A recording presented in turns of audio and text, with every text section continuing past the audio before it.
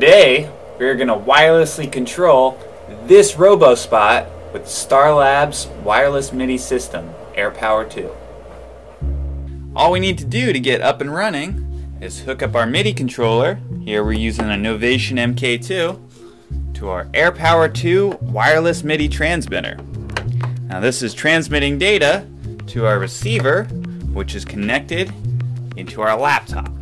And our laptop is taking that MIDI data and it's transferring it to DMX using this software called LightJams. It's a free software, really cool piece that I would recommend checking out to anyone who's into DMX lighting. So from there, we're connected USB to our NTech OpenDMX USB unit, which is then connected to our Robo Spot. So using this setup, we can wirelessly control any number of DMX lights you want. You can chain them, and you're only limited by your imagination.